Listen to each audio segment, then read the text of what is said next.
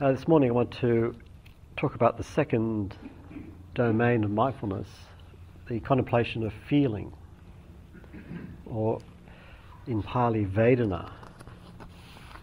And I'll just begin by reading out what the Buddha has to say about this practice. He says, "How does a bhikkhu live contemplating feeling as feeling? Here, a bhikkhu, when experiencing a pleasant feeling, knows he is experiencing a pleasant feeling. When experiencing a painful feeling, he knows he is experiencing a painful feeling.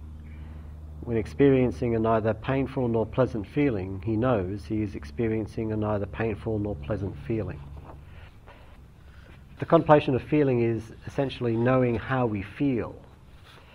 And the Buddha talks about feeling in terms of three broad categories: pleasant, painful, and neither painful nor pleasant. Sometimes you find this translated as neutral, but literally it's neither painful nor pleasant. Feeling is the translation of Vedana, which comes from the verb vedati, which means both to feel and to experience. So for the Buddha, feeling and experience are very intimately bound up. To experience something is to feel, and to feel is to experience. Essentially, it's contemplating Vedana is knowing how we feel. And although feeling is bound up with experience, we can lose touch with how we feel. If we ask, well, what do we mean by feeling? We could say that feeling is the flavour of the experience. It's like if we're eating, say, then there's a whole number of physical experiences that are bound up with eating. The different physical sensations of the food. So its hardness, its softness, its crunchiness, its smoothness, texture, moisture, and so on. So there's all these sensations going on as we eat. But there's also the flavour of the food. And the flavour is not the sensations, but it's intimately linked with the sensations. If you didn't have the sensations, you wouldn't have the flavour. But it's not the sensations, it's different. Flavour is one of the main ways which determines our response to the food, how we are moved by the experience of eating, whether we like it or don't like it, whether we want more or don't want more. If the flavour is pleasant, we are moved to take more. If the flavour is unpleasant, we are moved to stop. If we don't know what the flavour is, or we can't find any flavour, we are moved to indifference. But what moves us is the flavour. And so in the same way, Vedana, or feeling, is the flavour of experience, the savouring of it. And experience always has this affective tone or flavour. Experience has affect. And what we mean by affect is the capacity of something to move us. So you might say, I was very affected by that, I was moved by that, or I found that very moving. So affect has to do with influence, and it has to do with response and action, the action that we take in response to an experience. We are moved by an experience. We are moved to act, to do something. So these three basic flavours of experience, pleasant, painful, neither painful nor pleasant. If we register the experience as pleasant, we are moved to hold on to it. If we register it as painful, we are moved to resist or reject it. And if we don't know what we are feeling, so the experience is neither painful nor pleasant, then we are moved to dullness, indifference, doubt and confusion. But in any event, we are moved. We are already moved by the experience. If, for example, we're contemplating Vedana of the body, the feeling of the body, then what we're focusing on is the flavour of the sensation rather than the sensation. The quality of pleasantness or painfulness or neither. And the distinction is very subtle because we're not used to making the distinction. So what I'd like to do is have an experiment in which we see if we can get a sense of what is meant by Vedana, by feeling. So if you get into your meditation posture, so getting into the sitting posture,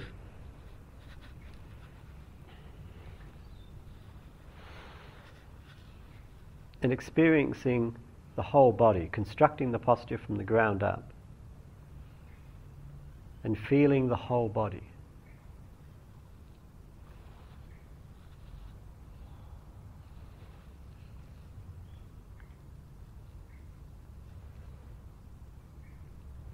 Experiencing the whole body, and from there tune into the movements within the body that indicate the breathing.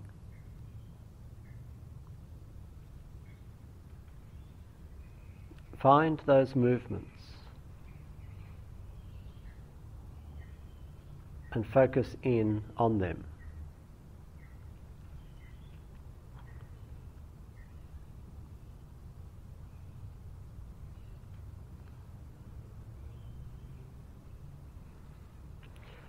And now, watch the breathing. Observe or witness the breathing. Watch the breathing and be alert to this relationship.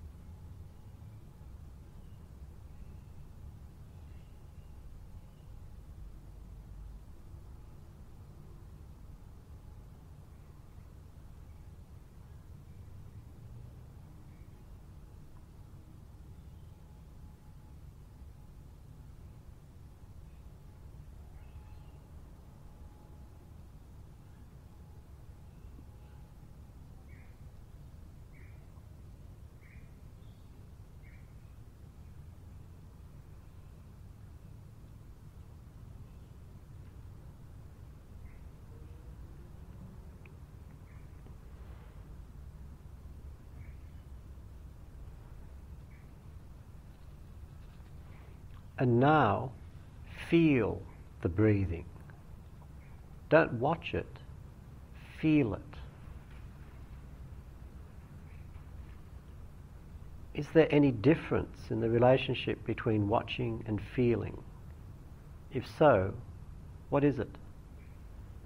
Just feel the breathing. Don't watch it.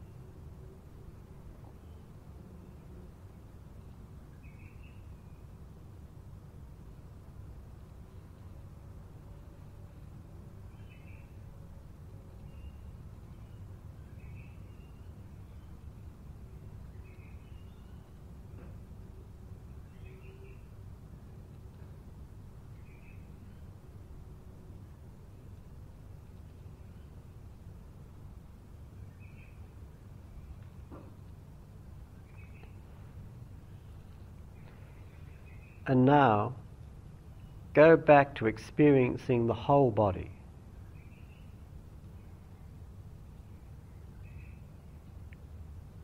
And from there, ask yourself, how do I feel now? Allow your awareness to become intimate with that feeling. Don't bother to name it, just feel it. How do I feel now?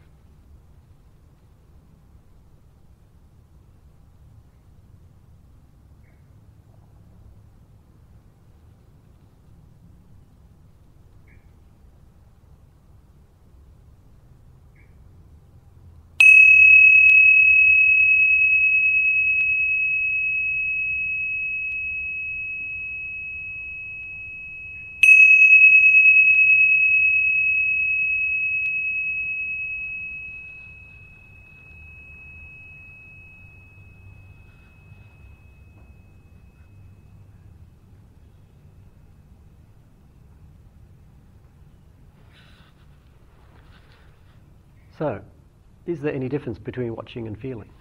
Or are they the same? Different? In what way? Sorry? What is? Feeling. Feeling is more general and watching is more specific? More precise.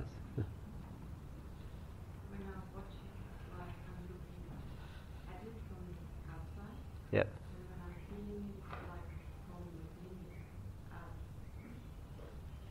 So watching is from the outside, looking in, and feeling is inside. Yeah. So feeling sounds more intimate than watching. Yeah. Yep. Yep, Jolene?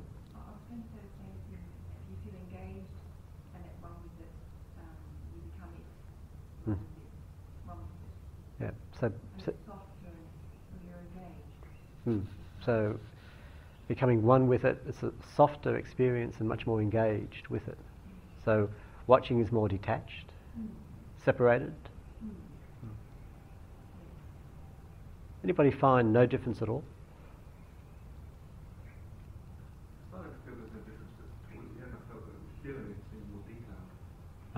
So more detail in the feeling. What about, could you put that detail into words? Could you describe that? When I was feeling it, I was feeling every ache, every little twinge, every cool air, glass. When I was watching it, I guess it seemed quite external. Are you talking about the last bit when I said how do you feel? Yeah. Okay. So then when you thought, okay, how do I feel? That's when you started to open up to all sorts of experiences. So feeling have that trigger of being of being open and being sensitive. Yeah. Yeah. And that seems to notice. Yeah. It's interesting, this little experiment, doing exactly the same thing, exactly the same meditation object, but using a different concept to say, do this. Usually the standard instruction is watch the meditation object, so watch the breathing. And you frequently get this term, be the witness, which is very much watching. And some practices revolve around simply being the witness.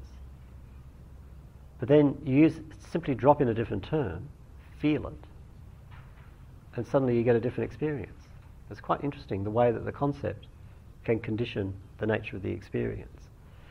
It may be that when we say watch the breathing, what we're emphasizing is consciousness. When we say feel the breathing, what we're emphasizing is Vedana, feeling. So feeling, in a sense, is a different way of experiencing. It's still the experience, but it's a different emphasis on the experience. People do report differences between the two. As was said here, sometimes watching indicates a distant perspective. Feeling is much more intimate. For some people, watching is more specific and detailed, while feeling is more general. For some people find that when they watch the breath, they experience it at one point, and when they feel it, they experience it somewhere else. Did anybody have that? The actual location shifted? Yeah, what? I would say, if I watch it, I can watch the breath from entering the nose and going down, and the feeling it is much more located in the chest and belly area. In the body. Yeah. Other people have reported the same thing. That feeling the breath is a much more embodied kind of relationship. Quite interesting. These terms that we use, like I've been using Pali terms, but even the English words, watching, feeling, it's not that these have absolute, universally agreed upon meanings. We use words to read our experience, to make sense out of it, to get meaning from the experience. And the words that we use are much more like poetry than science. It's not that there's an absolute objective meaning for watching and another absolute objective meaning for feeling. Rather, words evoke something. They evoke some aspect of experience. And it's very subtle. And it's very personal. The teachings are, in many respects, they're much more like poetry than science, even though they have this scientific flavour, Buddhist psychology. And we tend to think of psychology as being scientific. In many respects, it's more like poetry than science. So don't get caught up in the concept of feeling or of anything else. The concepts are just ways of reading experience. What's important is the experience. But if we have an experience, it's good to be able to name it, to be able to say what it is. That, first of all, enables us to communicate. But it also helps to fix the experience, to make it part of the furniture of the mind. If we have an experience and we have no words for it, it's easily forgotten and becomes quickly very obscure. But if we have a word for it, it's like we can slide it away somewhere, and it's somehow more available in the future. And it also is more likely to mean something to us.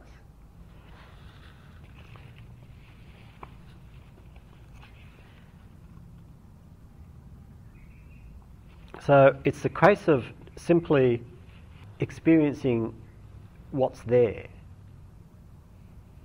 and then proceed to a reading of it. Don't look for the concept, in other words. Just stay with the experience and then find a concept that fits. Don't start with a concept and try to find where is it. One of the warnings about using Vedana as a meditation object, which I read in a book in Burma. In the Burmese, in Burma, there was, beginning in the 19th century, there was a big revival in meditation practices. And there's a whole number of different schools of meditation, particularly of insight meditation, Vipassana. The two that are most popular and most well known in the West are the Mahasi method, which we're doing, and the Goenka, Ubakin Goenka method. But they're only two out of probably dozens of approaches. But most of them have never been exported. I was reading a book on one of these methods, which uses Vedana in the body as the primary object. And the person writing the book warned, don't look for Vedana. Don't look for feeling, because it's already here. And we can miss it precisely because we're so busy looking for it.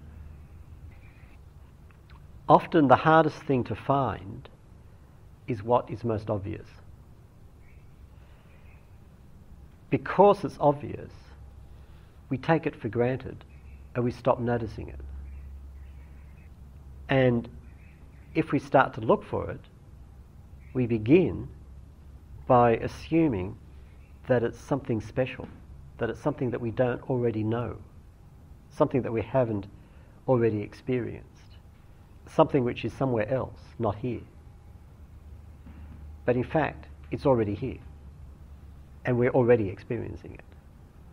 We just haven't tuned into it yet. It's quite subtle.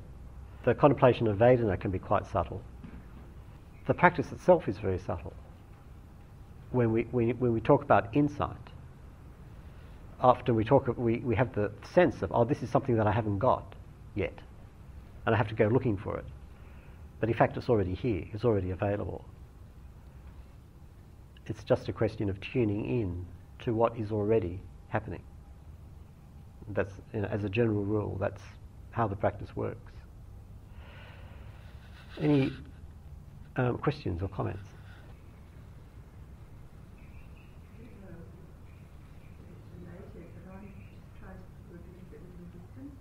So you're... With resistance. Uh-huh. Feel like the text or I want to move or I want to get up and the meditation will be over. And then starting to say, well, what's going on here? And just drop in the question, is there something deeper there? What is it? And sometimes I see quite a remarkable shift in just being with it rather than following the urge to move or switch off. But just go into it, and then it changes what it's following. It's starting to... So I'll be interested to see, if I can say, rather than do it when I have the opportunity to get up and go, just stay with something. Yeah, it's very interesting to examine resistance, which is based on painful feeling. Painful feeling. If there's painful feeling, there's resistance. Resistance is how we are moved by painful feeling. And just stay with it and observe it, or feel it, as the case may be. Now we start to get really self-conscious about what words we use.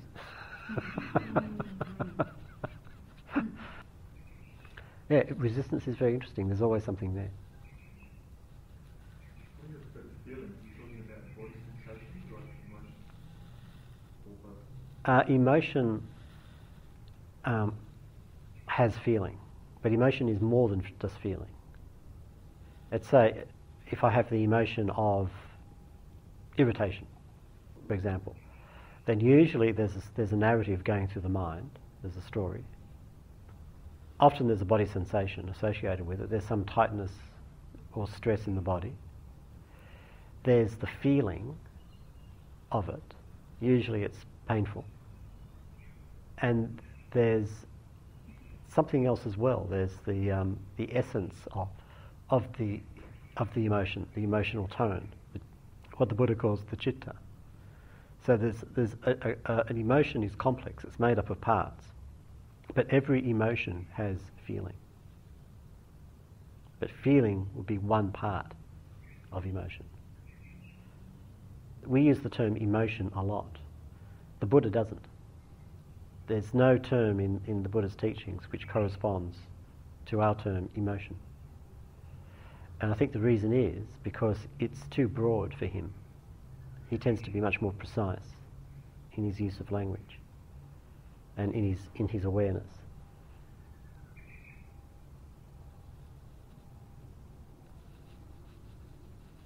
Are you saying to try to identify each feeling that you experience and sort of, really almost label it, or just recognise that there's a feeling? You can label it. The easiest way to label it would be with those three: painful, pleasant, or neither. Neither is the most difficult to see. Pleasant and painful are the obvious ones. You can either you can play around with it. If you feel so moved, then you can make it your primary object. In which case, you tune into the feeling of something, and you could either name it or simply feel it. Some people find that naming feeling gets in the way of actual feeling. It's too much of a consciousness thing. So you could, for example, just set yourself the job of, okay, now I'm just going to feel. I'm walking down the corridor, I'm going to feel what it's like to walk down the corridor. I'm going to feel what it's like to be eating lunch. I'm going to feel the breathing. I'm going to feel the experience of thinking. And play with it. Just to get to know it. Just to see if there's any difference. With all these things, never take them too seriously. Treat them like a game. Play. And you just see what happens. And you always learn something. It doesn't matter what happens. You will learn something from the experience. But never take it too seriously. Just play with it. And if the game is not satisfying, then you drop the game. And you go back to something else. Go back to what you normally do.